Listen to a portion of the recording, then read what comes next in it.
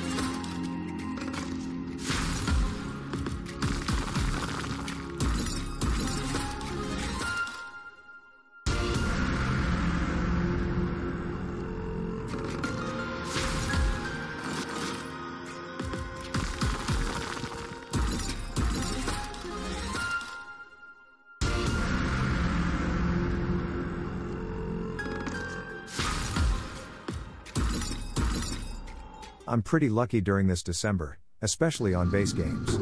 Those base game hits from No Limit City are surprisingly good.